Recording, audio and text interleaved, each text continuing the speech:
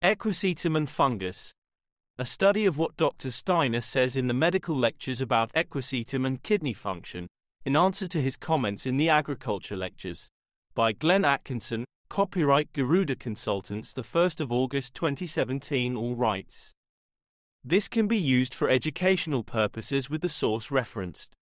The question of fungal problems within biodynamic management remains an unresolved issue in most enterprises. The grape industry still relies on sulfur sprays, the apple industry on lime sulfur, while biodynamic stone fruit are non-existent in many parts of the world. The universal hope for BD fungal control is Equisetum, however very mixed results are reported. Some people say it works well and others say it has no effect. It is used for all fungus, rots as well as powdery mildew and rusts, without any discrimination of the very different causes of these problems. There is very little biodynamic literature, of depth, on Equisetum, and I have seen none that has taken up Dr. Steiner's indication to look at how Equisetum works on the human kidney, for the answer. So I went looking. In Rudolf Steiner's medical lectures there were several comments on Equisetum and the kidneys. Indeed, one gets the impression it was one of his favorite examples of illness. Interestingly though, his comments were always different from one time to the next, always coming from a different direction. The medical community have put some effort into understanding his comments, and they have a fairly coherent understanding of Equisetum's role with the kidneys. However, they have not taken the next step of applying it to horticultural disease. There are many strings to pull together in this story, and rather than have you wade through the diverse quotes by Rudolf Steiner, I will tell the story as I understand it, and place most of the quotes as an appendix, so you can read them afterwards. Firstly, though I will present the existing references from the agriculture course to establish our starting point. I have made some edits, which in the printed version shows in italics. Here you will have to guess. What do we have? While talking about the preparations in the agriculture lectures, Rudolf Steiner made the following comment in Lecture 5. Healing is not based on the microscopic changes in tissues and cells, but on a knowledge of the larger connections. This must also be our attitude to the plant nature. And since plant nature is in this respect simpler than that of the animal or man, so its healing is a more general process, and when sick it can be healed with a kind of cure-all remedy. If this were not so, we should often be in a fix with regard to plants, as we are with animals, though not with human beings. For a man can tell us where he feels pain. Animals and plants cannot, and it is fortunate that. Here the curative process is almost the same for all plants. A large number of plant diseases, although not all of them, can really be arrested as soon as they are noticed by a rational management of our manuring, namely in the following way. We must then add calcium to the soil by means of the manure. But it will be of no use if the calcium is not applied in a living condition. If it is to have a healing effect, it must remain within the realm of the living. Ordinary lime or the like is of no use here. Now we have a plant which is very rich in calcium. 77% of its substances is calcium, albeit in very fine distribution. This is the oak, and more especially its bark. In the bark we have something which is at an intermediate stage between plant and living earth. You will remember what I said to you about the kinship between bark and live earth. For calcium as required in this connection, the calcium structure in the bark of the oak is almost ideal. Calcium in a living state, not dead, though even then it has an effect, has the property which I have already described to you. It restores order where the etheric body is working too strongly, so that the astral element is prevented from reaching the organic substances. Calcium kills, damps down, the forces of the etheric body, and so sets free those of the astral body. This is characteristic of all limestone. But if it is necessary for an overpowerful etheric element to be damped down and contracted in a regular way, not suddenly nor jerkily so that shocks are produced, but in a steady and orderly fashion, we should use calcium in the particular form in which it is to be found in the bark of the oak tree. In Lecture 6 he says there remains for us one more subject to consider, the so-called plant diseases. Actually, this is not the right word to use. The abnormal processes in plants to which it refers are not diseases, in the same sense as are those illnesses which afflict animals. When we come later on to discuss the animal kingdom, we shall see this difference more clearly. Above all, there are not processes such as take place in a sick human being. For actual disease is not possible without the presence of an astral body. In man and animals, the astral body is connected with the physical body through the etheric body, and a certain connection is the normal state. Sometimes, however, the connection between the astral body and the physical body, or one of the physical organs, is closer than would normally be the case. So if the etheric body does not form a proper cushion between them, the astral intrudes itself too strongly into the physical body. It is from this that most diseases arise. Now the plant does not actually possess an astral body of its own. It does not therefore suffer from the specific forms of disease that occur in men and animals. This is the first point. The next point is to ascertain what actually causes the plant to be diseased. Now, from everything I have said on this subject, you will have gathered that the soil immediately surrounding a plant has a definite life of its own. These life forces are there, and with them all kinds of forces of growth and tender forces of propagation, not strong enough to produce the plant form itself, but still waiting with a certain intensity, and in addition all the forces working in the soil under the influence of the moon and mediated through water. Thus certain important connections emerge. In the first place you have the earth saturated with water. Then you have the moon. The moonbeams, as they stream into the earth, awaken it to a certain degree of life. They arouse waves and weavings in the earth's etheric element. The moon can do this more easily when the earth is permeated with water, less easily when the earth is dry. Thus the water acts only as a mediator. What has to be quickened is the earth itself, the solid mineral element. Water, too, is something mineral. There is no sharp boundary, of course. In any case, we must have lunar influences at work in the earth. Now these lunar influences can become too strong.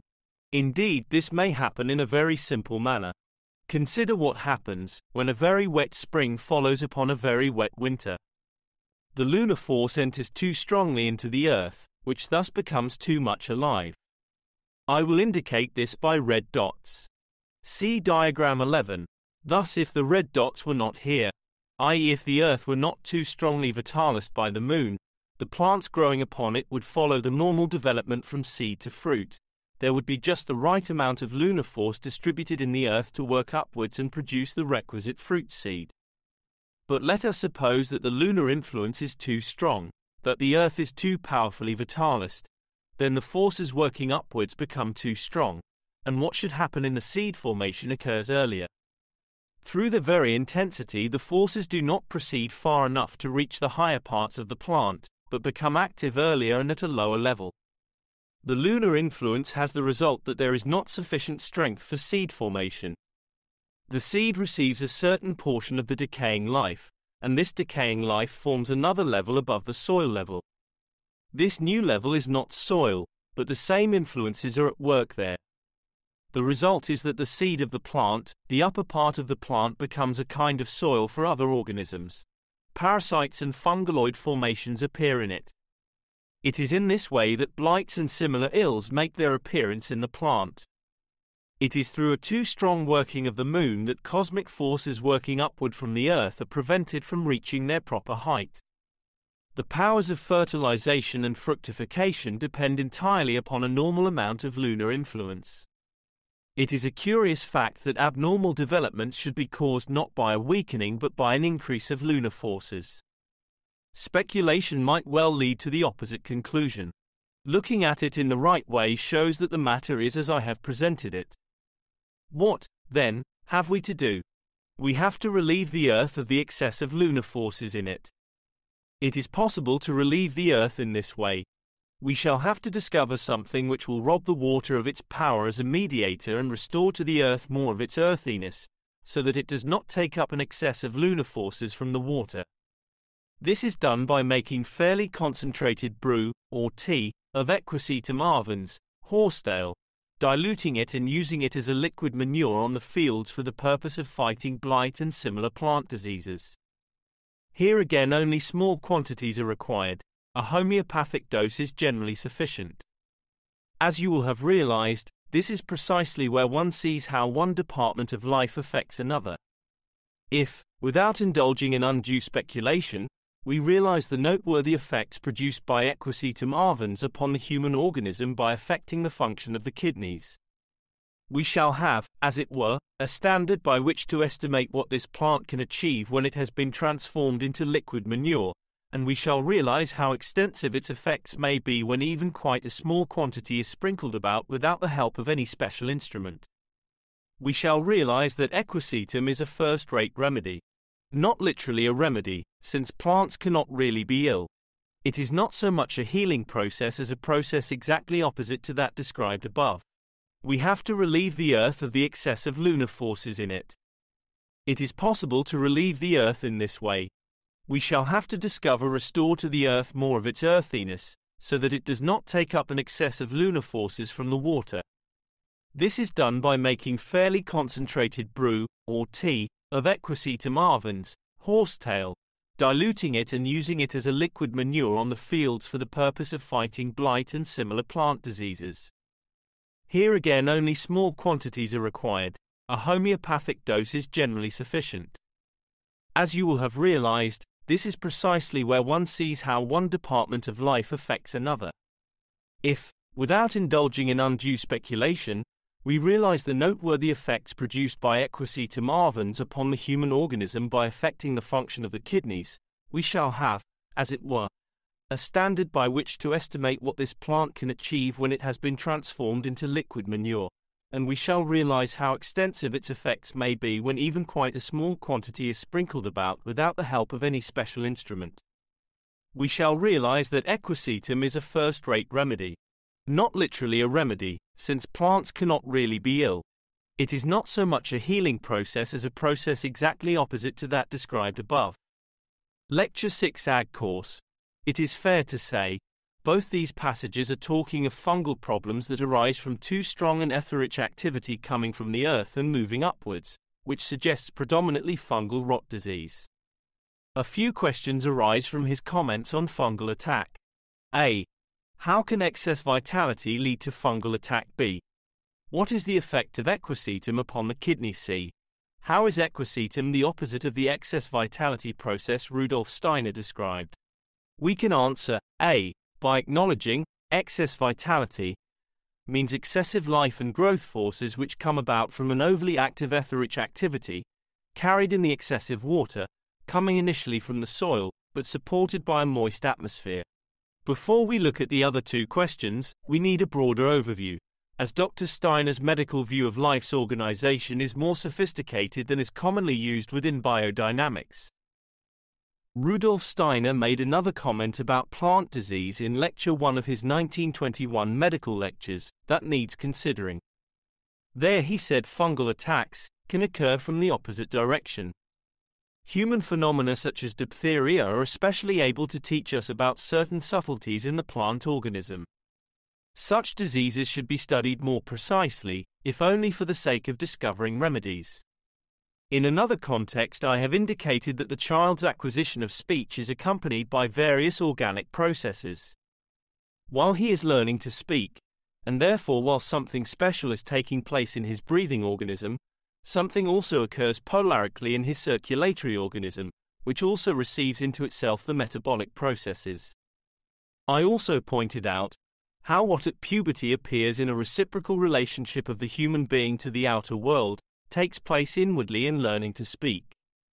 Thus this push of the astral body, which at puberty takes place from within the human being outward, takes place from below upward in the capacity for acquiring speech. From the metabolic towards the nerve sense, so here we have an astralizing process, and we will be able to see clearly that an interaction occurs where the respiratory and circulatory systems meet. See drawing. The astralizing process working from below upward, yellow, encounters the developing organs of speech working from above downwards, red. In this encounter, the organs of speech become stronger in their capacity for speech. It is what is taking place simultaneously below in the metabolism that especially interests us here. This tends to work upward. The whole process is one from below upward, yellow arrows. Now, if the astrality presses upward too strongly while the child is learning to speak, we have a predisposition to diphtheric conditions. It is certainly important to pay proper attention to this. Let us now consider the outer earthly process we see with plants that has a certain selective affinity for the process I have just described. Let this be the surface of the earth. In a plant that behaves appropriately in relation to the cosmos, the earth plays a part in the nerve sense formation of its roots. With growth, the influence of the earth diminishes and the extraterrestrial influence becomes stronger and stronger, unfolding especially in the blossoms. See drawing, red. What develops here is a kind of external astralizing of the blossom, which then leads to the formation of fruit. If this process, which ought to occur in the normal course of the world processes, takes place below, it can only insert itself into the water, and we have what I have just called dysentery of the earth. But we can also have another situation. What takes place when a plant develops properly? The blossom unfolding always a little above the earth's surface. Can develop right on the earth's surface. See drawing below, red. Then fungi arise. This is the basis for fungus formation. And now you will begin to guess that, if fungi arise from such a special astralizing process, the same process must take place from below upward when, as in human diphtheria, this remarkable astralization occurs in the human head. This is actually the case. Hence you find in diphtheria the tendency to fungoid formations. It is most important to consider this tendency to funguloid formations in diphtheria, and it will also show you that a truly occult process is taking place there. Everything external is really only a sign that irregular astral currents, from the metabolism towards the head, are prevailing within the human being. But when, as here, the processes work so deeply into the organism, much more will naturally be achieved by trying to find the specific remedy with which to oppose the particular process at work. One should try intermediate potencies of cinnabar. In cinnabar we will find effects that counteract all the phenomena I have mentioned. Cinnabar expresses this even in its outer appearance. If we acquire a sound understanding of such things, we will recognize that cinnabar through its vermilion color is something that in a certain way brings to expression this activity opposed to the fungoid process. That which is approaching the colorless can become fungoid. While too strong an astralization of the Earth's surface plays a part in the formation of fungi, in cinnabar there is a counter-reaction to this astralization and thus this reddening. Wherever a reddening appears in natural processes, we find a powerful counter-effect to the astralization process. You could express this in a moral formula. The rose in blushing works against astralization. These domains of pathological therapeutic study are really interconnected in a certain way. They guide us into this peculiar relationship of the ego and astral body to the other organs, to their laying hold of organs, to their emancipation from organs, or to manifestations of the excessive working of the astral from below upward in the human, which for the plant is from above downwards. Here we see fungal problems being described from a different direction, not as a result of too strong an etheric activity, but coming from too strong an astral activity. The solution is also different. Not Equisetum by cinnabar mercury sulfate. This story reminds me of another from Lecture 6 in the agriculture course. Now I am going to tread on very thin ice and take an example very near home. I am going to talk about the nematode of the beetroot. The outer signs of this disease are a swelling of root fibers and limpness of the leaves in the morning. Now we must clearly realize the following facts. The leaves, the middle part of the plant which undergo these changes, absorb cosmic influences that come from the surrounding air, whereas the roots absorb the forces which have entered into the earth and are reflected upwards into the plant. What, then, takes place when the nematode occurs? It is this. The process of absorption which should actually reside in the region of the leaves has been pressed downwards and embraces the roots. Thus if this represents the earth level, and this the plant, then in the plant infested with the nematode the forces which should be active above the horizontal line are actually at work below it. What happens is that certain cosmic forces slide down to a deeper level. Hence the change in the external appearance of the plant. But this also makes it possible for the parasite to obtain under the soil, which is its proper habitat, those cosmic forces which it must have to sustain it. The nematode is a wire-like worm. Otherwise it would be forced to seek for these forces in the region of the leaves. This, however, it cannot do as the soil is its proper environment. Some, indeed all, living beings can only live within certain limits of existence. Just try to live in an atmosphere 70 degrees above or 70 degrees below zero and you will see what will happen. You are constituted to live in a certain temperature, neither above nor below it. The nematode is in the same position. It cannot live without earth and without the presence of certain cosmic forces brought down into it. Without these two conditions it would die out. Every living being is subject to quite definite conditions. And for the particular beings with which we are dealing, it is important that cosmic forces should enter the earth, forces which would ordinarily display themselves only in the atmosphere around the earth. Actually, the workings of these forces have a 4-year rhythm. Now, in the case of the nematode, we have something very abnormal.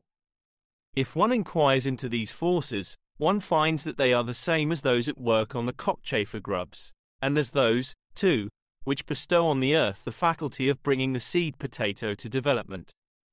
Cockchafer grubs as well as seed potatoes are bred by the same forces, and these forces recur every 4 years. This 4-yearly cycle is what must be taken into account not with regard to the nematode but with regard to the steps we take to combat it. In both these cases we have an overly active world astral activity causing two different manifestations. On one hand fungus, but what type, and on the other pest attacks, again what type and where. In the case of the pests, Rudolf Steiner did not provide the solution. In the agriculture course he went on to talk of peppering. However, this does not provide a solution to this problem. Peppering does not alter the environmental energetic activities. It cuts off a specific reproductive stream to a specific part of a specific species. Experience shows, you might rid yourself of one pest via peppering, but another of the same natural niche will replace it. His suggestion for altering the environment to fend off pests is achieved by other means, such as specific BD preps and specific chemical elements. Nevertheless, he has given us this very important image about the energetic background to some pest attacks, and that they have fungal relations. The first 3 passages on fungus all present different images and different solutions for this subject.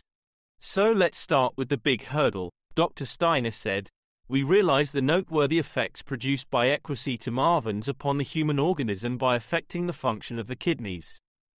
It is not so much a healing process as a process exactly opposite to that described above. What is his view of the role of the kidney, and how does Equisetum do its job? Then how is all this opposite to the processes of excess vitality rising up from the soil? The Steiner medical community has much to offer us. We have this from the present co-leader of the anthroposophical medical section, Matthias Gerck. On page 873 of his book, Internal Medicine, note, anabolic equals expansive, upbuilding, catabolic equals contractive, breaking down. Rudolf Steiner mentions common horsetail in different instances as a medical plant for kidney diseases. Its purpose is to support the anabolic forces of the kidney organization. Equisetum relieves the astral body of the disease process, allowing it to focus on the healthy kidney function. Equisetum is characterized in terms of its substance by the polarity of sulfur and silicon. Silicon is absorbed by means of the strong flow of liquid that is extracted from the locations on fields and near trails. This is deposited in epidermal cells at the top of the main shoot, and the silicon content increases with the age of the plant. In connection with this silicon process, lens-like bulges can develop that direct the light onto the chlorophyll that is arranged in rows. In comparison to this, sulfur appears to occur in a mineral-like dissolved form. Equisetum thus encompasses a substance polarity that is related to the neurosensory system via the silicon and to the system of metabolism and limbs via the sulfur. These qualities can also be discovered in the threefold organization of the nephron in the form of the glomerulus, which is responsible for excretion processes, and the tubular system of the kidneys, which carries out the anabolic resorption processes. Equisetum thus directs the light-like qualities of the neurosensory pole into the anabolic etheric area.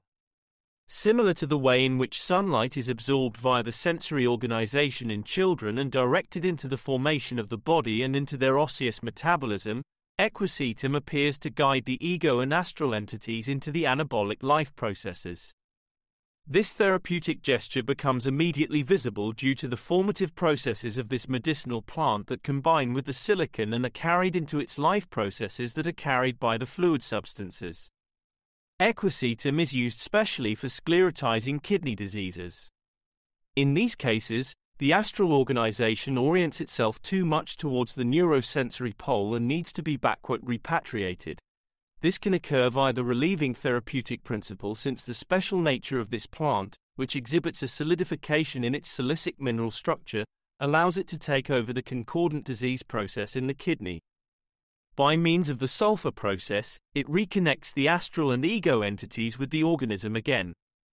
Rudolf Steiner mentions both this relieving principle and the efficacy of Equisetum in supporting the anabolic processes. This passage provides the insight that Equisetum reconnects the astral and ego entities with the organism again. Equisetum appears to guide the ego and astral entities into the anabolic life processes. Equisetum thus directs the light-like qualities of the neurosensory pole into the anabolic etheric area of the metabolism.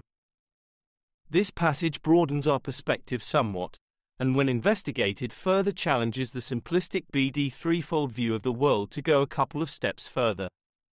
The modern BD image of astral above and etheric below would interpret this passage to mean Equisetum will draw the astral from above more strongly into the overly exuberant etheric coming from below. It may indeed be this simple, however the medical view presents a more complicated story than this. A closer reading of this passage shows all the energetic activities described are taking place within the metabolic region, with the astral and etheric balancing being within the kidney itself, and not primarily between the head and the belly. Yes, through evolution the astrality has migrated from the head region to the metabolism to form the kidneys. However, once there it works intimately with the internal etheric to maintain a healthy kidney function. So the end result of Equisetum is to stimulate the internal astral relationship with the expansive etheric activity, and it is the strong etheric in the metabolism that would push off any nerve sense or world astral intrusion coming from the head. The primary question also remains: what disturbed the metabolic astral's natural function, within the kidneys, in the first place? To grasp the answer to this question, we need to gain an image of Rudolf Steiner's overall worldview, and the specific context within which kidney disease occurs. To do so, we need to expand modern biodynamics' frame of reference somewhat. Rudolf Steiner descriptions are based upon his view of how creation occurs, and how it then organizes within living forms. So first we need to do a quick run-through of the field of play, upon which we can see what he says. The basis of Rudolf Steiner thesis is as above, so below. Whatever manifests as life on Earth is an expression of the realities that exist within the cosmos above us. So to see life in its most honest sense, we have to honor the truths of astronomy. The essential features we can identify is that we exist within an enormous galaxy, within which there is a minute solar system, within which there is one of 9 planets, the Earth, upon which we exist. But most remarkably, surrounding the Earth is an atmosphere, whose unique 18% oxygen density has been formed from the living process of the Earth itself. Hence we have 4 great astronomical spheres. This view only describes the substances we see. All of these substances organize within these organizations because of the electronic nature of these moving bodies. Electronics organize according to laws of polarity, which cause attraction and repulsion amongst everything created within these spheres of activity. The Earth, while having its own energetic activities, also acts as a receiving organism for all of the electronic forces coming from above. Rudolf Steiner called this complex of galactic, solar system and atmospheric activities the cosmic ether. Astronomy tells us many things about the reality of these above activities. The galaxy is made up of trillions of stars. Our Sun is a star, and like our Sun, all these other stars are beaming immense forces in every direction, for billions of years. The solar system exists around the activity of this star. The Sun draws in forces and substance into itself before beaming out both of these things, out into the body of the solar system, along the horizontal plane.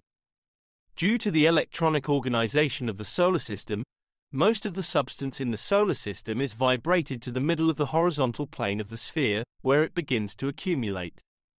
Due to the spinning movement of this substance, and the Sun's electronic field, these accumulations of cosmic dust collect into what we now identify as planets. They are really glorified compost heaps. Nevertheless, we need to identify that there are 9 of these planets, all in the designated places within the electronic onion that is the solar system. The Earth itself is spinning and has created its own electronic field, which extends out to the edge of the ionosphere. Within this sphere there are bands of onion-like electromagnetic organization we identify as the stratosphere, troposphere, etc.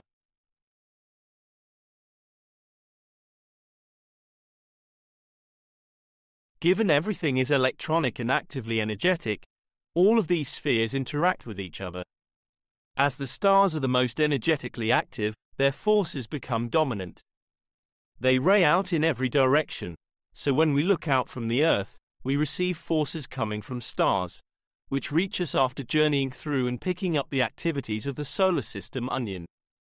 These combined forces then move through and pick up the forces from the atmosphere-ish energetic onion, which are then received and absorbed by the Earth. All of this is called the cosmic ether. Rudolf Steiner gave these 4 cosmic spheres specific names. The galaxy star forces he called spirit, solar system forces are astral, atmospheric forces are etheric, and earth forces are physical. These are the above, and the 4 players of our game. It is these 4 players we have to always keep in mind as they are standing behind everything else we talk about. When we look into the inner relationships between the parts of any one of these groups, it is always these 4 activities we identify. This complex of activities coming from above, and called the cosmic ether, should not be confused with the personal and world etheric activities described throughout this discussion. The world etheric, existing within the atmosphere, only makes up one part of the cosmic etheric. The cosmic etheric also includes the world astral and world spirit activities as well. It is a shame Rudolf Steiner called all this coming from above the cosmic ether, as it has confused many people for a long time. But he did, and so we need to live with it. We need to picture a layer cake. On the outside are these world activities, which then become reflected within the layers of manifest life. Within each kingdom of nature, similar activities are at play, although the way they are organized are somewhat different. The plants, for example, incarnate the physical and etheric, however they do not incarnate the astral and spirit activities as such. As bodies they work from the outside as world activities, however they do work through the various inner activities of etheric and physical bodies, as we will see. For us, humans, we have the 4 activities inside us, so their interactions are easier to understand. The stars, world spirit, are the boss, albeit the architect. They hold the prime intention of any species. Inside this is the world astral activity, carried within the activities of the various planets. These modify the forces of the stars and provide the movement necessary within the lower layers. Inside this again is the world etheric within the atmosphere, where we have the ethers and elements as their carriers, and within that again is the physical earth. Here we have the physical formative forces and the activity organisms. Rudolf Steiner outlines this interactive association on the 17th of December 1920. We have within us our etheric body. It works and is active by giving rise to thoughts in our fluid organism, but what may be called the chemical ether continually streams in and out of our fluid organism. Thus we have an etheric organism complete in itself, consisting of chemical ether, warmth ether, light ether, life ether, and in addition we find in it, in a very special sense, the chemical ether which streams in and out by way of the fluid organism.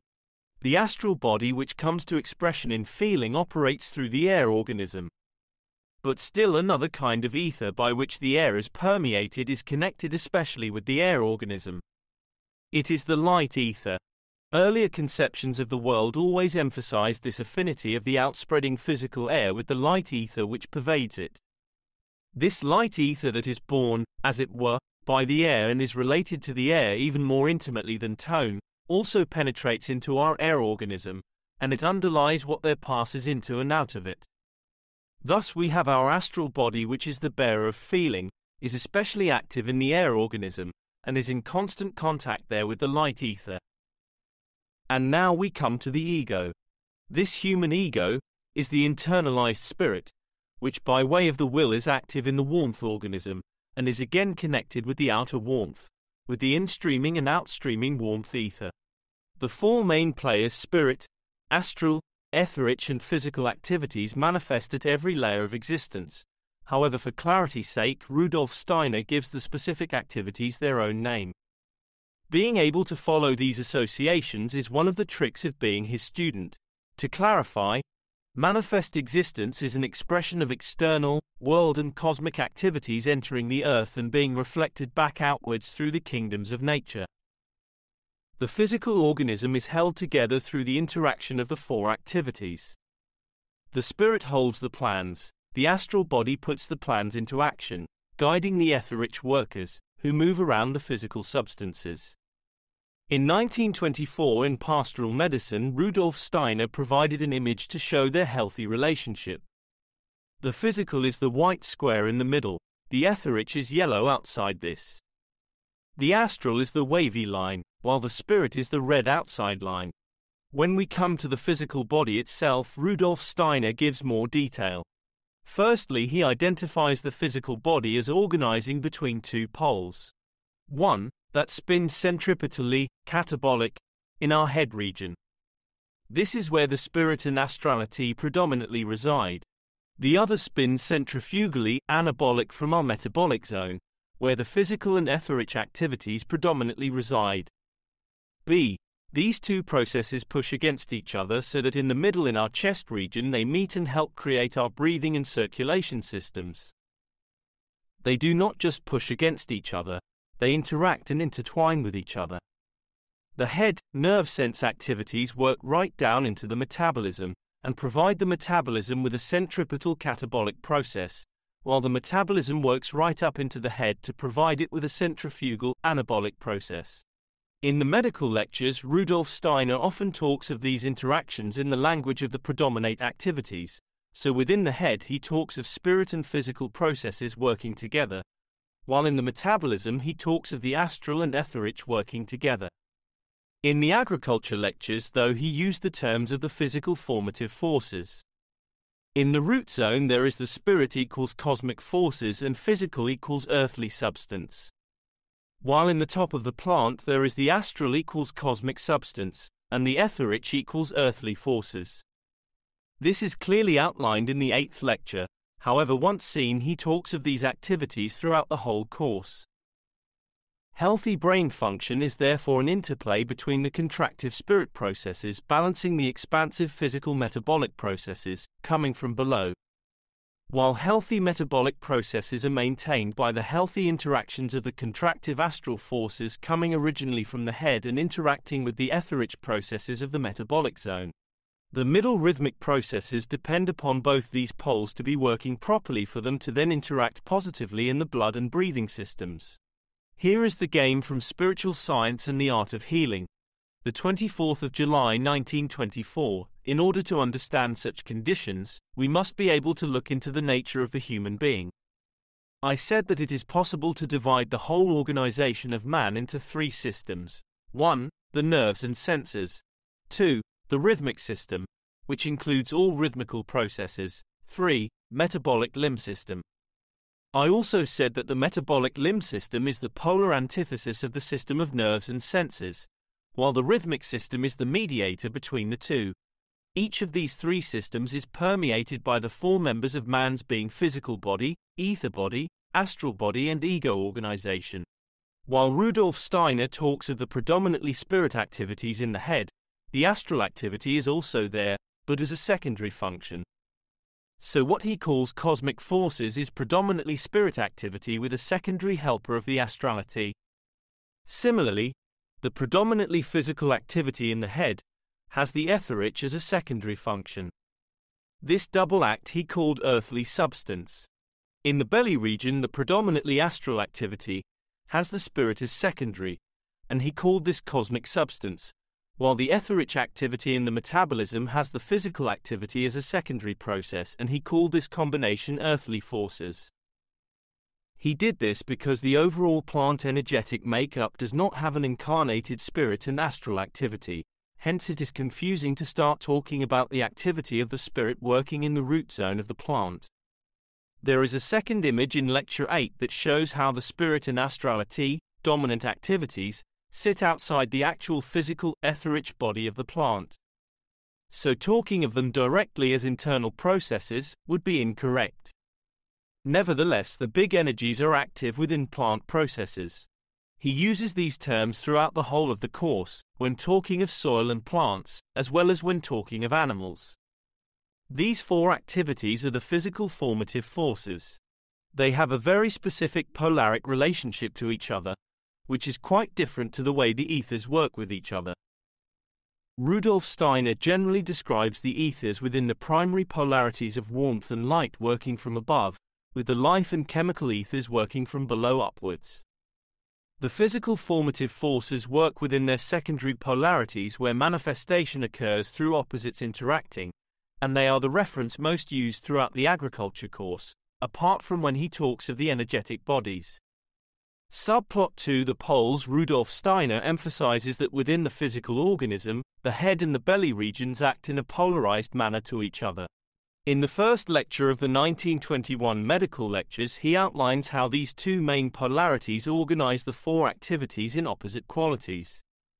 He talks of how in the head the physical body is active, which means it acts physically, while the etheric, astral and spirit activities function as imprints, which for our purposes we can say works as forces. In the metabolic system, the spirit acts as an imprint force, while the physical, etheric and astral are active and thus more physical in its workings. This means the astral activity in the head is of a different quality to the astral activity working within the belly. So if the head astral activity is so strong that it pushes down into the belly, it will upset the normal metabolic astral activity that should be working there. It is as if they are two different shades of blue. The head astral is dark blue, and the metabolic astral is light blue. The dark blue does not fulfill the need for light blue, it's too much. This is the same for all the other activities as well. Metabolic etheric is not the same thing as nerve sense etheric. If these activities become active in the wrong place, illness arises. This organization of all four activities being active in both regions, all the time, is essential for Rudolf Steiner's description of Equisetum's activity with the kidneys. Subplot 3. External and internal. This internal organization, four bodies within three systems, sits within the external world environment of four activities. These two realms interact with each other. External activities can enter into the internalized organism, so the world activity can replace an internal one, and it then tries to do the internal activity's job, but cannot. Just as the nerve sense astrality cannot do the metabolic astral's job, neither can the world astral or the general astral body do the job of the internal astral. One example of this is where physical poisonings occur. Where any chemical element becomes stronger than our body can digest, it brings with it unprocessed outside forces. For example, arsenic enhances the ways the astrality works with regard to the etheric body. In small doses, that can be digested, and is used to stimulate the growth of chickens, because the astral is always needed to motivate the etheric. However, in larger doses its contractive powers take over and it causes emotional agitation, right through to mummification, where the etheric becomes paralyzed. It is the outside excessive world forces doing this. What are the kidneys for the human? Carl Koenig in Earth and Man gives a very good overview of this. He starts by outlining the formative processes of the kidneys during embryo development. The main features of this story are that the kidneys did not develop out of the metabolism, like the lungs and liver for example. They begin their journey from near the ears. Indeed, they are the remnants of the gills in fish. an area that takes the living oxygen out of the water. By way of their gill breathing, the fish listen into the whole life existence and ether-rich power of the surrounding water. The primordial kidneys listen to the formative influences present in the primordial atmosphere. The music of the spheres sounded throughout all this, and the kidneys heard it. Over time, the kidneys' development migrated downwards into the metabolic system, a journey that still exists within embryo development. What this means is that a nerve sense activity, supported by the astral body, has found its way into the earthly metabolic system. This sensory role of the kidneys carries on with their role of sensing the many balances needed within the body. As the blood moves through the kidneys, it senses the fluid and chemical needs of the body. It either strips out excesses or retains substances back into the blood flow. It does this for urea content, water, minerals, salts and pH. It is continually tasting and smelling the waters of the body. Here we see the kidneys are the organ of where the sensory astrality enters the physical body. Its proper function is dependent upon the right placement and quality of the internal astrality.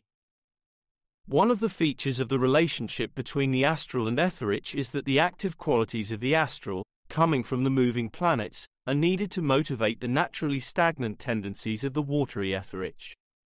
For there to be an expansive metabolic etheric-based activity, it must be stimulated by the internalized astrality in the metabolic system.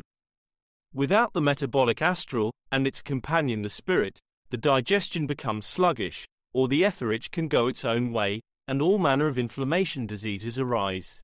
For a healthy kidney function, this astrally sensitive organ must have a healthy relationship with the etheric within the metabolic system. What disturbs the kidneys? There are two main kidney ailments Rudolf Steiner discusses: an enlarged kidney, which is an inflammatory process, and the shrunken kidney. With Equisetum, it is only the shrunken kidney we are concerned with. Here the internal astral activity is suppressed or displaced from its normal relationship with the internal etheric due to a few causes. Generally, it is said to be the external astrality that enters too deeply into the kidney, so that the internal astral activity is displaced. This breaks its relationship with the internal etheric within the kidney, leading to the etheric becoming stagnant and the kidney shrinking. This external astrality, however, can take several forms. One often mentioned source of imbalance is brought about by an overly strong nerve sense system pushing into the metabolism. This can be either or both, the nerve sense internal spirit or astrality. This is often due to overwork or overthinking everything. Rudolf Steiner clarifies in the latter 1921 lectures that because of the differences in the quality of head and metabolic activities of the same player, when the internal head astral and spirit work down into the belly too strongly, they are experienced by the metabolic astral, in the same way as if it was experiencing outside world astral and spirit forces. Either way, the result is the same. Other passages show that if the general astral body enters an organ, it is also experienced as external. The astral body is identified as a wavy moving sheath within the energetic onion. The physical systems have this basic energy specialized, internalized and refined into organs. They have differentiated this basic active energy. So even the general astral sheath is too gross for the internal etheric. Another passage has the metabolic spirit acting too strongly and also being seen as a world astral experience. In short, the kidney has a specific relationship between the internal astral and etheric, and if they are not working together properly, problems occur. The ways that kidney astral can be disturbed are a. World astral enters too deeply. b. The general astral body can enter into the kidney. c. Nerve sense activities. o. Spirit, astral and etheric can enter too deeply. d. Metabolic spirit either enters too deeply or not deeply enough. e.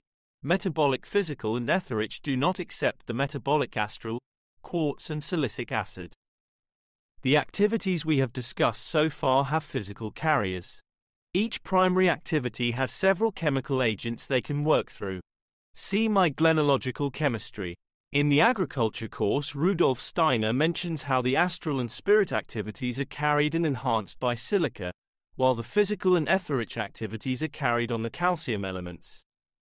We have seen how the kidneys have a particular relationship to the workings of the astrality, and so this function will depend upon the working of silica. There are, however, two distinct forms of silica. We have mineral quartz silica often taking the form of a crystal, and then we have silica interacting with life, through its relationship with the ether-rich carrying water, in the form of silicic acid. Hydrogen silicate. This suggests that one atom of silica can hold two molecules of water to itself. In doing so, the silica forces become more available to life processes. These two forms of silica make a polarity of activity with each other. It is clear in the medical lectures that mineral quartz in the form of a crystal is the foundation of the nerve sense system, and using it as a remedy has the effect of pulling the spirit and astrality strongly inwards, from the head downwards. It also has the effect, when used in low potencies, of drawing infections to the surface, so that draining can occur, often through a boil bursting. Silicic acid, H4CO4, occurs in many places in nature, most notably though in the oceans. In this form it is found within the living processes of plants. It is drawn from the soil, and laid down mostly in the top areas of a plant, during the transpiration process. It has a more internal working action than quartz. When used as a remedy for infection, it will stimulate the body to digest the infection from within. In this way it works with the metabolic processes rather than the NS. Why Equisetum is appropriate? Its phenomenological cornerstones are: Equisetum is a very early plant, and its ancestors were one of the three primary plant types. Grohmann places it as the middle stem formation between the leafy ferns and the fruiting club roots, emphasizing its blending qualities. With these other two, it formed the basis of many coal deposits. The main points to concern us are that it formed before the separation of the physical systems, nerve, rhythmic and metabolic, took place with the plant kingdom. This separation occurred with the flowering plants. Therefore, Equisetum has the ability to harmonize the workings of the three systems together. Equisetum is essentially a stem. It has no leaves. It reproduces through spores, often from a cone-like formation at the top of the shoot. However, the common horsetail Equisetum avens forms separate shoots for producing its spores in spring. This is then followed by the leaf stalks that grow through the summer. It was the first plant to develop a vascular system, due to being forced to protect itself from drying out. Most of the plant, 9/10, is below the ground, and this helps to drain the soil around it. 28% of the ash is silica, with 65% of this is silicic acid, in an opal form. Equisetum avens is the highest sulfur content, 4.2% of the ash of any Equisetum. The double nature of Equisetum avens, its spring and summer shoots, offer some useful insights and actions. The spring shoots are the reproductive shoots. These are the part most filled with sulfur, while the summer shoot is more silica-rich. F. Husemann in Equisetum, The Kidney and the Planet Venus, 1993, presents a significant essay with many interesting images of this dual nature of Equisetum avens. The silica level in the summer shoots increases to 3 times the strength during the midsummer period, while the sulfur levels decrease to half during this period. He outlines the various form differences between the spring and summer shoots and how they affect the astral body, and concludes we may call the tubule-related summer shoot the morning form, since the astral body incarnates in the limb-related radiant forms. The spring shoot, on the other hand, may be seen as an evening form, as the astral body is released through the spherical form. The process of the spring shoot are eliminatory, as spores are released. The long-lasting, radiant summer shoot is its prime mover. A key image he gave is that the diseased kidney is too awake, as it were. Equisetum lets it sleep, so it may wake up revitalized. The sulfur content allows the plant to sleep. From this there are clear suggestions the spring evening shoot is highest in sulfur and causes the astrality to move outwards, while the summer e-morning shoots help the astrality incarnate. Given we have two forms of fungal problems, one from too much astrality and the other from too little, we have a hint the sulfur-rich spring shoots will be good for dry hot fungus, while the summer shoots will be useful for the Lecture 6, high moisture fungal rots. The sulfur content of Equisetum is a key element in why Equisetum is so useful. Sulfur leads the silica, which easily stays in nerve sense processes, into the metabolic system. Sulfur has a particular function. Sulfur proves to be a substance which plays an essential part in the reception of proteins into the domain of the human ether-rich body. We see that sulfur does not penetrate into the astral body and the ego organization. It unfolds its activity in the realm of the physical and ether-rich body. Fundamentals of therapy, pg 60. Too much sulfur causes giddiness and reduction in consciousness. Indicting it pushes the astral and spirit out, it does not combine with them. The silica presence is shown in its feel, but also in the radiating spray of stalks from each node and the hexagonal scales found in the fronds. Page 62 says the silicic acid has a dual function. Within, it sets a boundary to the mere processes of growth, nutrition, etc. Outwardly, it closes off the mere activities of the external nature from the interior organism, so that the organism within its own domain is not obliged to continue the workings of external nature, but enabled to unfold its own activities. In Equisetum, silica is turned from a substance where it works in the nerve sense realms, into a process, and due to the sulfur content has a penchance to bind with the ether-rich body in the metabolic system. The internal astral activities are stimulated and directed to combine with the ether-rich, and anabolic processes within the kidneys are restored. In the Healing Process Lecture 5, the 15th of November 1923, Rudolf Steiner says, "Let's sample the results of a cognitive overview that considers the human being first and then the wider world." In the method I depicted, we shift our attention from the human being to the non-human natural world, where we study the particular character of Equisetum avans. We are more concerned with the process that is active in it than with the individual substances it contains. Because materialistically oriented thinking is now omnipresent, organic matter is usually described in terms of its content of protein, fat, carbohydrates, and so on. We focus on the individual components that superficial chemistry can tell us about. But the field of chemistry has changed in recent times, so now we focus on the so-called elements. The elements in an organic entity, however, are not very significant for what I have in mind. The most interesting thing to note about Equisetum is the high proportion of silica that is left behind when we analyze the plant, that is, when we separate its functions. Silica is so strongly present that it predominates and expresses its function in the Equisetum plant. Analysis reveals not so much the substance itself as its significance. Its significance is what we must recognize. Equisetum is a plant, so we find no astral body in it. We do find a physical body and an ether-rich body, however.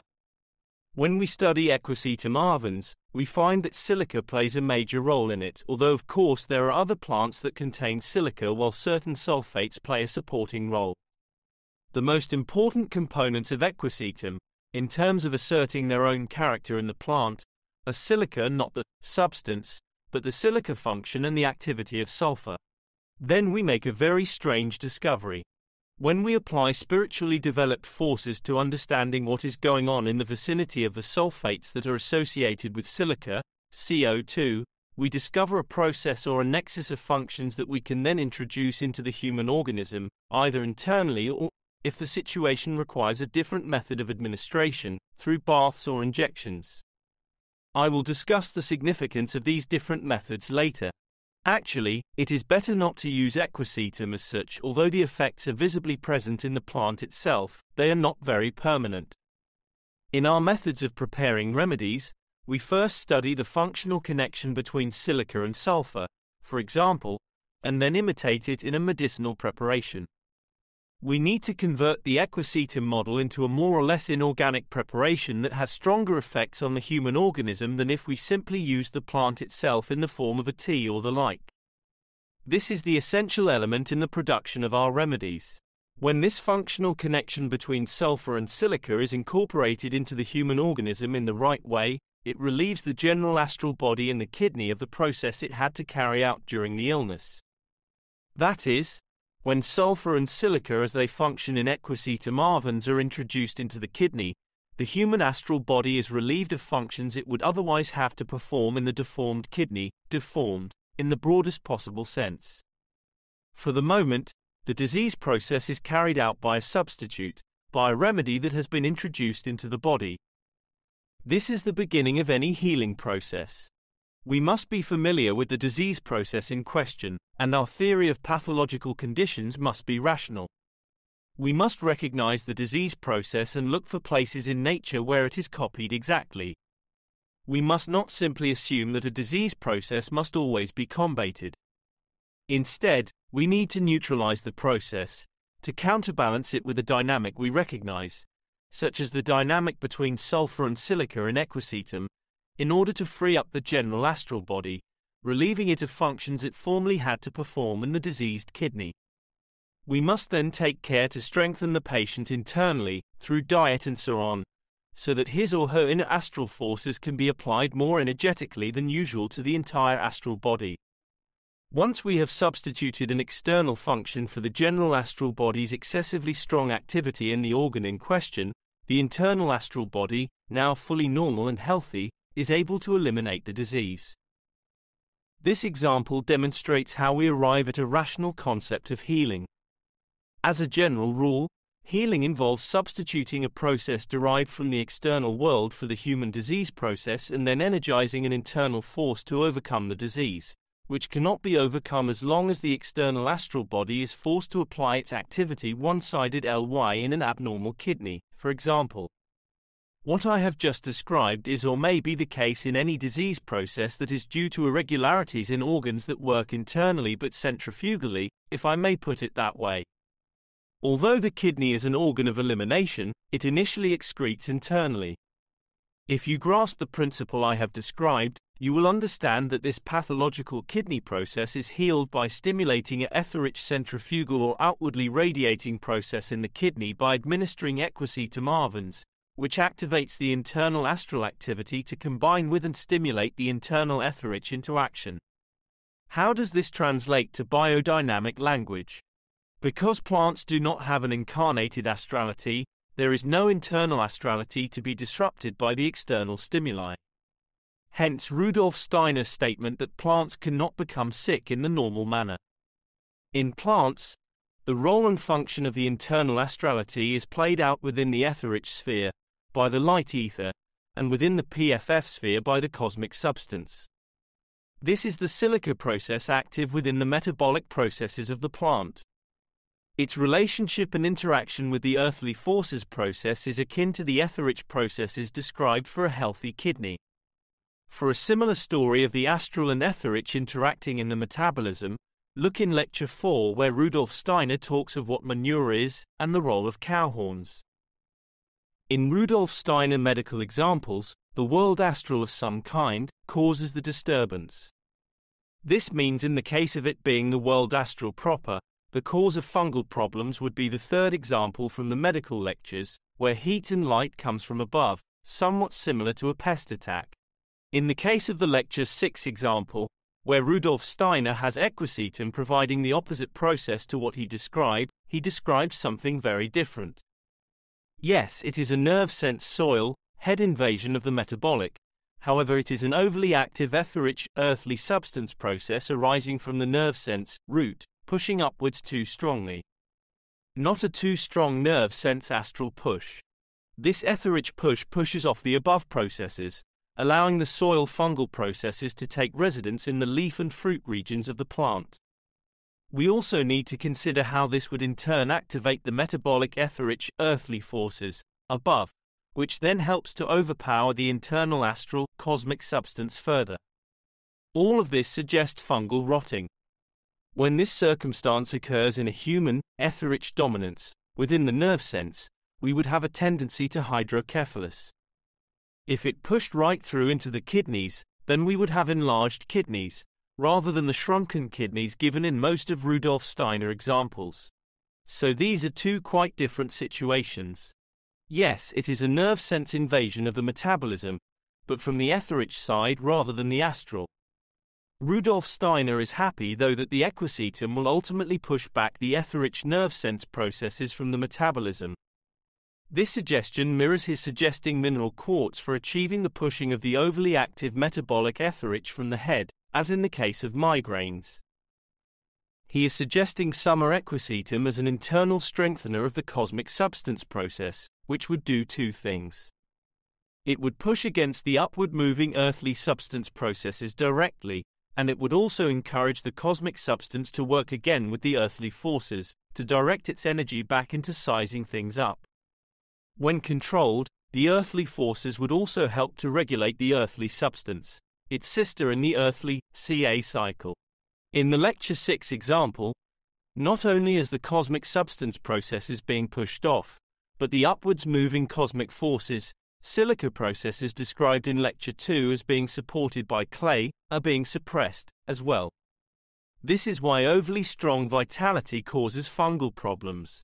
The upward silica process, which normally carries the calcium processes upwards with it, and through to the seed maturity, is swamped by the vitality inherent in the earthly substance, etherich processes.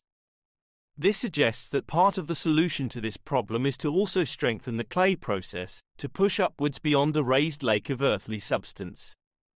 Homeopathic clay, D6, can be used. Clay can also be physically added to an overly sandy or peaty soil. A 20 cm wide ball of clay, crumbed, per 10 square meters per year will show a marked improvement. Let us also remember the suggestions from Lecture 5 that we can also use the oak bark preparation, D26, to pull the overly strong etherich activity back to the soil. To go one step further, we can reflect upon the last two-thirds of Lecture 2 where Rudolf Steiner tells of how the PFF work and what their carriers are. The cosmic substance is drawn in towards the Earth through silica sand. D24 could also be used. 501 can also be used in this case as it will stimulate the light processes from above. Some care is needed not to force the plant to seed.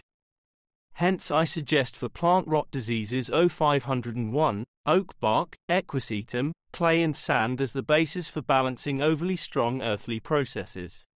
Hot dry if the external stimuli comes from the world astrality, which can again be chemical toxicities, or the physical realities of too much light and heat, and too little water, then we have a different situation. This is the circumstance for powdery mildew-type fungus, especially the varieties we find on grapes. There are powdery mildews that appear under the moist circumstances, and respond to the first remedy, cucurbits and the like. However, the grapes have something else going on, that equisetum appears to be only partially effective on. How would equisetum be effective in this situation? From the earlier section it is apparent that the spring shoots are more appropriate for this type of fungus. The extra sulfur content of these shoots work to stimulate the inner light processes, and to combine with the etherich processes, expressed by the earthly forces. This combined activity in the metabolism will push off the too strong world processes, coming from any direction.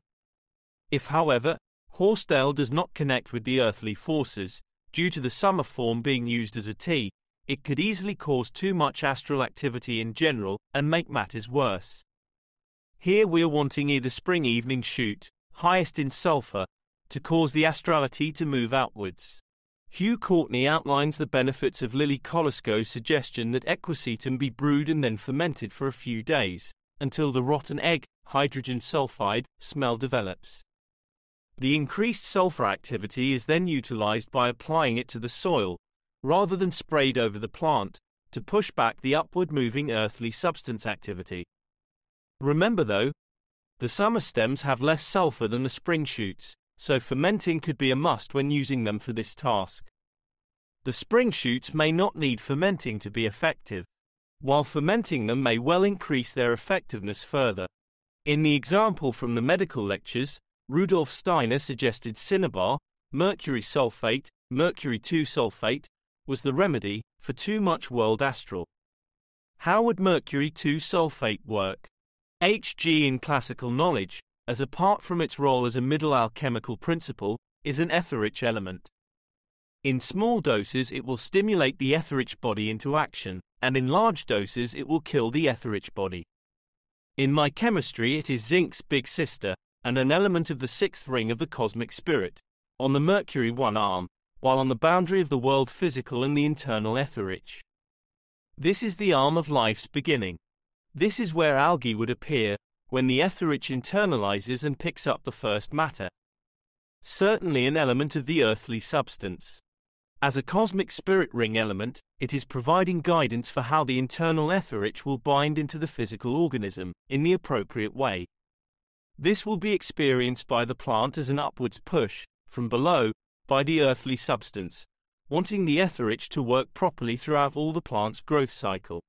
Sulfur is oily fellow, and it facilitates other elements to interact. I use it as something to make things move, especially when you want them to go to the leaf or the top areas of the plant. Oxygen, of course, is an etherich stimulant, and there are 4 atoms of it here. Just as Rudolf Steiner was pushing the 2 active soil back into itself, in Lecture 6, so here too he is pushing from the opposite direction, pushing the 2 strong world light and warmth, back out, by the etherich from below. Clay, aluminium silicate is a missing link in any biodynamic discussion of fungus. Lecture 2 has 3 direct statements about how clay allows for the silica processes of the soil, consolidated through the winter, by sand, to be released to move upwards to the top of the plant, fulfilling the plant's impulse to produce seed for the next generation. Clay achieves this mobilization of silica through the liquidifying effect of aluminium. Aluminium's brother boron is combined with fluorine in glass making, to melt the silica so it can be formed into glass. Aluminium has a similar effect on silica in nature. Boron is also used as a mineral supplement to help the sap flow run up the plant throughout the whole day. Midday wilting is a sign of its deficiency. This upward silica process is what we see in springtime, coming out of the earth as the burst of growth. This upward stream, however, can error out, or be overpowered by a too strong earthly substance activity, as described in Lecture 6, and leading to a weak upward silica stream due to too little clay, or b from a too strong downward activity coming from too much sand in the soil or too strong inward moving external astrality due to environment conditions of dryness or excess light and heat. When the clay process is too weak, plants will grow well initially, with good leaf growth, but as soon as the plant moves off to flower, fungal problems will arise, fruit will not size up and ripening is slow. The 2 silica processes need to combine. The upward surge for seed maturity has to combine with the downward urge for nutritional maturity, for the silica cycle to be complete.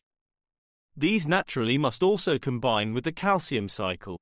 The upward silica cycle must be strong enough to carry along the earthly substance and its physical nutrients with it, to provide good tissue formation.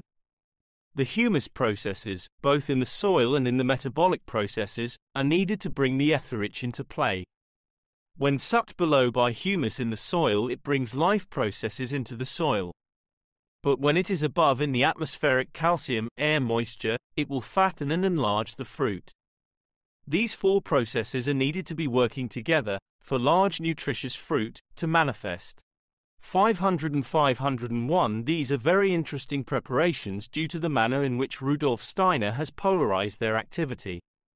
With the cow manure preparation, we see from Rudolf Steiner descriptions in Lecture 4 that cow manure is a metabolic product of the most metabolic animal. Specifically, he talks of how the etherich and astral work together in the metabolism to anchor nitrogen properly to make the best manure. The cow's horn is described as a thing that reflects back these metabolic processes when they move towards the head. These reflected back forces go to compound the strength of the metabolism we find in the cow. Horns are not antennae. This passage in Lecture 4 says at these points an area is formed from which the organic formative forces, etherich and astral from the metabolism and working forwards, are reflected inwards in a particularly powerful way. There is no communication with the outside as in the case of the skin or hair. The horny substance blocks the way for these forces to the outside. This is why the growth of horns and claws has such a bearing upon the whole form of the animal. Things are quite different in the case of antlers. Here the streams of forces are not led back into the organism, but certain of them are guided for a short distance out of the organism. Not only is cow manure a product of the digestion, but it is a product of a supercharged digestion. so we can expect it to stimulate digestive processes. However, Rudolf Steiner chooses to place it in the soil during the wintertime when the soil is most alive. By doing this, Rudolf Steiner is focusing this digestive ability into the soil rather than into the top of the plant, where it might provide for good fruit sizing. Here, above-ground process is being brought into the earth. With horn silica, we see a reverse process. Silica is the element of the earth and the head region. It sits below all other substances and with carbon, its brother, forms the structural basis for all life processes to develop upon. Rudolf Steiner places this in a cow horn as a concentrating organ and into the soil during the summertime. From Rudolf Steiner works such as The Four Seasons and The Archangels, we gain some insight to his intentions. He sees the summer as the cosmic metabolic time for the earth. The center of focus of the earth is drawn out into the above-ground region and it becomes light-filled during summer. By putting this below-ground element in the soil during the summer, he is drawing the normal nerve sense silica process into the metabolic region of the plant. This is why he could say the cow manure was pressing up from below, the other drawing up from above. Horn manure is stimulating the digestive processes in the soil, enhancing the calcium processes working upwards, while the horn silica has stimulated the light-sensing processes in the metabolism. This contracting process creates a vacuum-like space for the ground silica processes to be drawn into. Its contracting processes are seen to be working from above. The question arises as to what would happen if we made a winter 501 and a summer 500, and how might we use them? Equisetum and 501, how are they different? There is a piece given on the 11th of April 1921 that provides some indication. The whole lecture is well worth reading. To be able to gain insight into the different gradations of the ego's influence in the human being, you must realize that the ego, when it wishes to act through the limbs and metabolism, is chiefly assisted by what is contained in the silica-forming process regarded as force, and that in the silica-forming process in the human head the action as substance is strongest. Thus its action as force in the head must assist the ego with diminished intensity. Now if we focus on the relationship of the human ego to the metabolic limb system, we find the origin of human egoism in this relationship. The sexual system is indeed a part of this system of human egoism. And the ego primarily penetrates the human being with egoism indirectly through the sexual system. If you understand this, you will be able to see that there is a kind of contrast between the way the ego uses silica to work on the human being from the limb system and the way the ego works from the human head by means of silica. One could say that in the head it works without egoism. When this is studied by spiritual scientific investigation, it is possible to see this differentiation. If I were to represent this remarkable activity schematically, I would have to say the following. Considering the ego as a real element of man's organization, what it does from the limb system by means of silica is essentially to encompass the human being, blending everything present in the human being in the fluids into an undifferentiated unity, so that it forms an undifferentiated, uniform whole. Then, in what is really the same process but now regarded in its activity as a force, we find the least intensive silica-forming tendency, and this works in the opposite way, yellow. It differentiates and radiates outward. From below upward, the human being is held together and undifferentiated by means of silica. From above downward, he is differentiated into separate components. This means that in relation to the human being, the forces working organically in the head become differentiated for their work on the individual organs. In a sense, they are stimulated by the silica process belonging exclusively to the head organism to work in the appropriate way in the various organs, heart, liver, and so on. There we encounter the process which, when acting from below upward, mixes everything together in the human being, whereas when it works from above downward, its action works to mold separate organs, regulating the organization through the individual organs. We need to gain a clear conception of the results of these two tendencies in the human being, the blending tendency on the one hand and the tendency to differentiate the various organs on the other, the synthesizing organizing activity in contrast to the differentiating organizing activity. If we gain a clear conception of the way these two can act irregularly in a particular person, we will gradually learn to treat a person on the basis of this when something is the matter with him. This piece emphasizes the role silica plays in working with the spirit. The spirit holds the plan that the astral carries out, so where we have silica being referred to as an astral element, we must remember the spirit is holding its hand and guiding it to action. Here we have silica working from the head downwards, as substance. Within the metabolism, silica works as a blending force. This provides an image for us to look at 501 and Equisetum.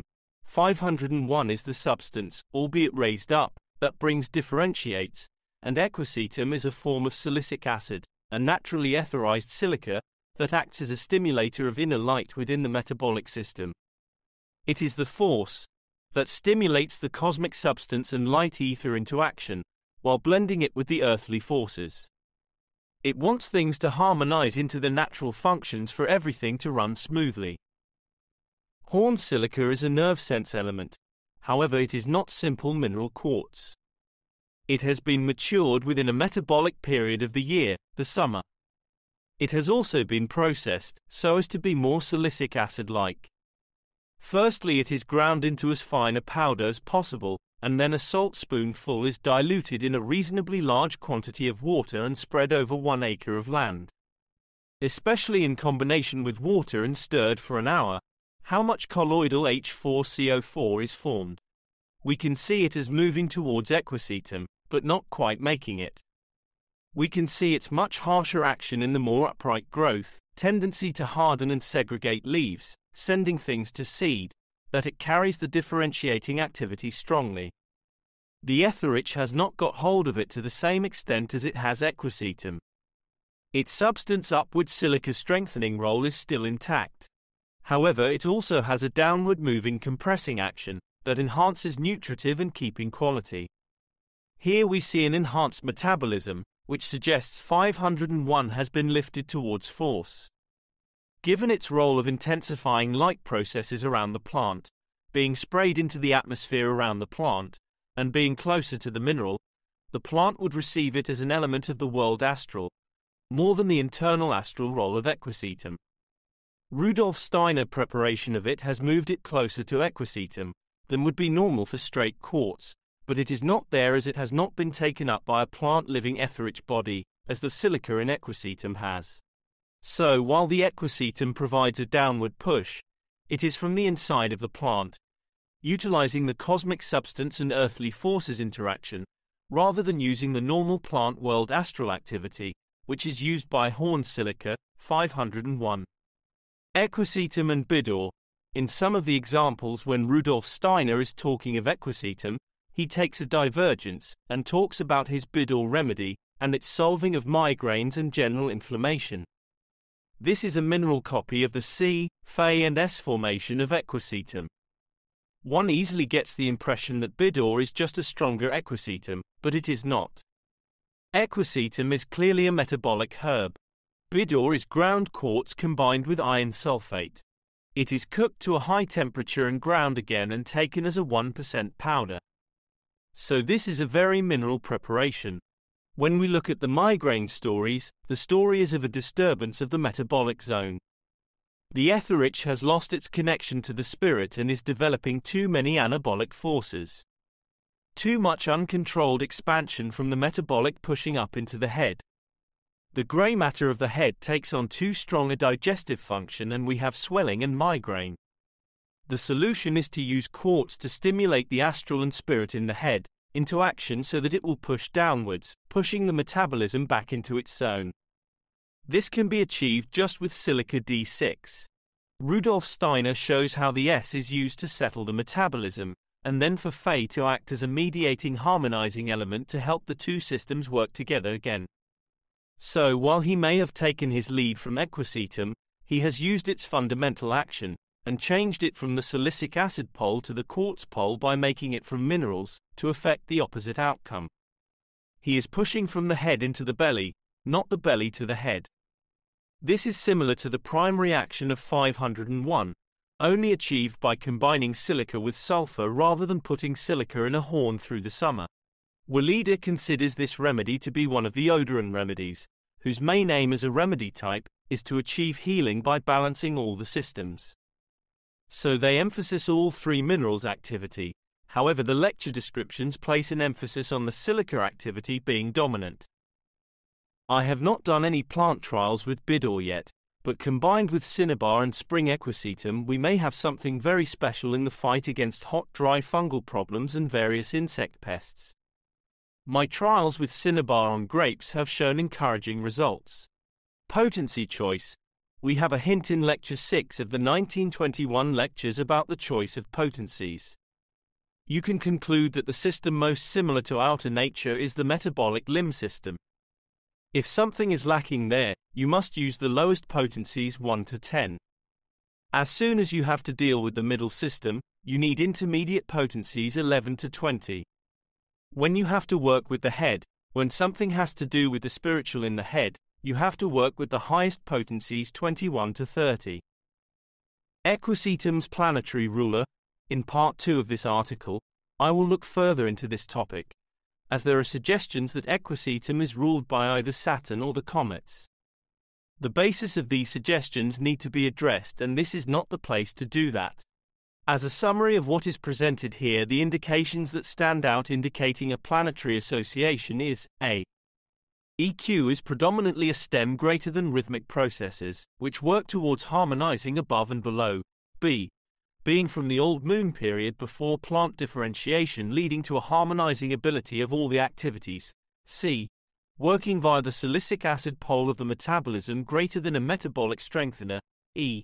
Having a strong sulfur activity leading to an element that works predominantly with the etheric, while helping other elements work into life processes.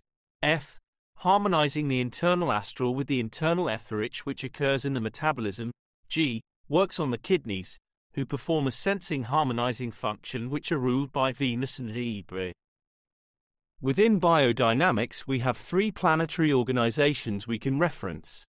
The first is the order outlined in the first lecture of the agriculture course, where we have the cosmic outer planets sitting in opposition to the earthly inner planets.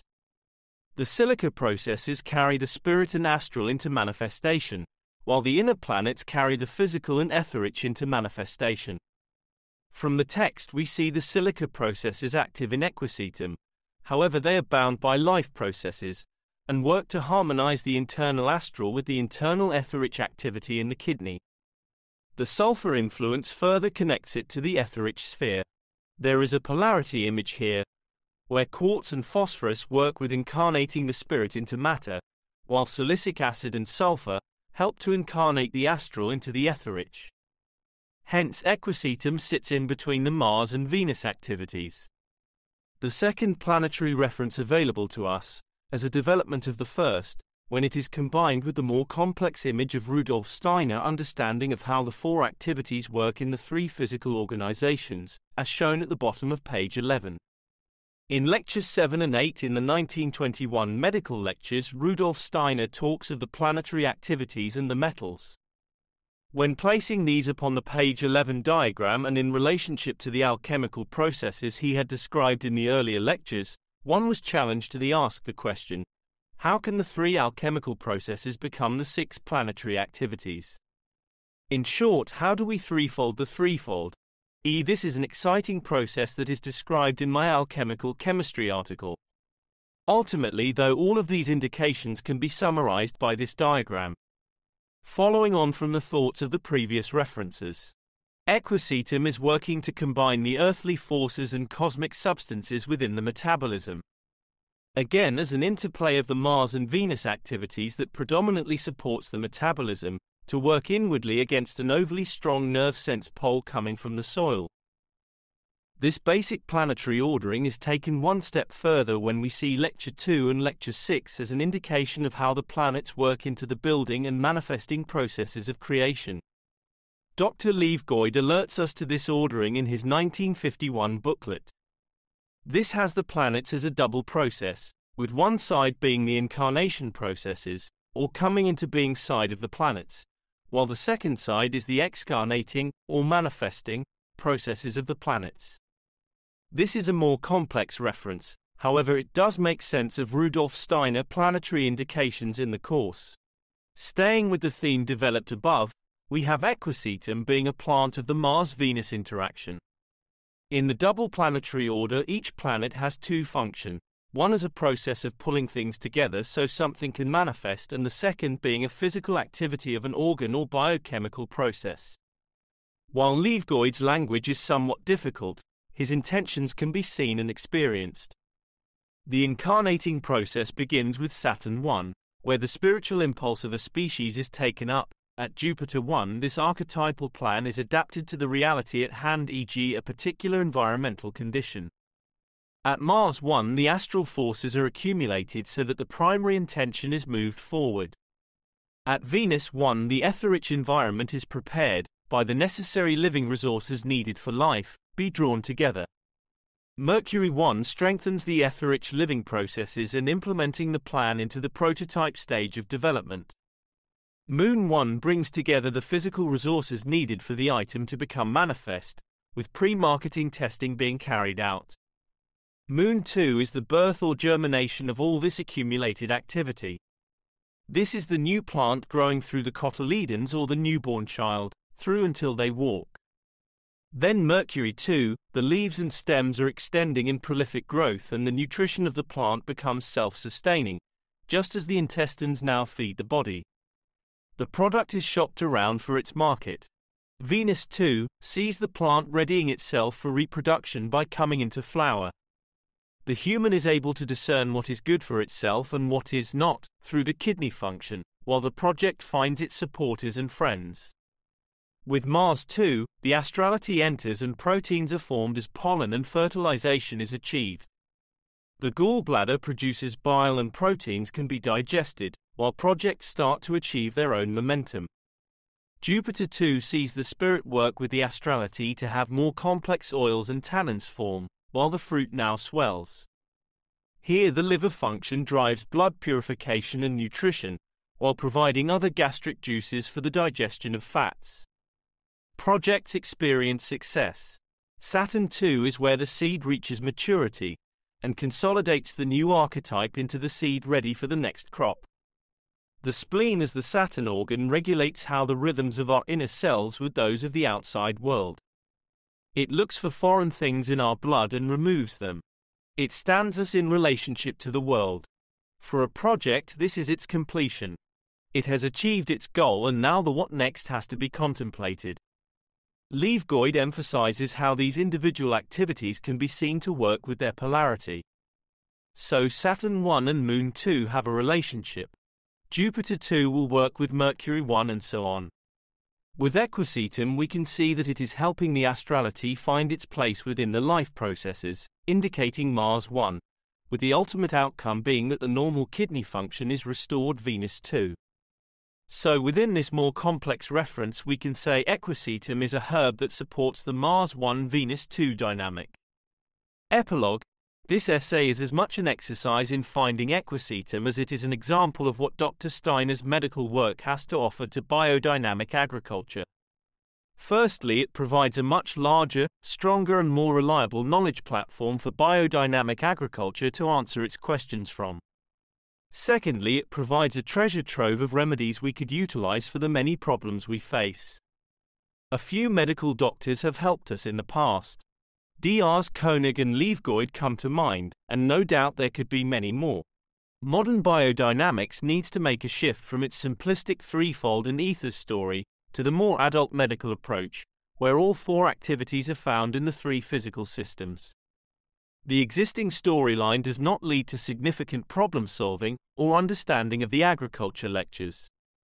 The course will never make sense in their context. Too many apparent contradictions remain. The medical lectures provide the agriculture lectures with the right context for them to be understood and applied. There are week-long international professional medical trainings, IPMT, being offered annually, in many parts of the world, by the Anthroposophical Medical Group from Switzerland. They are willing to accept serious biodynamic students to attend. Dr. Steiner's medical work offers biodynamics a pathway out of the terrible malaise it finds itself in, where any old story will do, and an organics plus the preps, seems our only horizon looking forward. We are better than that. We have enormous potential to bring conscious spiritual science into a practical maintenance of nature. Rather than be the salt and pepper for organics, we could be its innovators, direction givers and problem solvers, as Dr. Steiner was.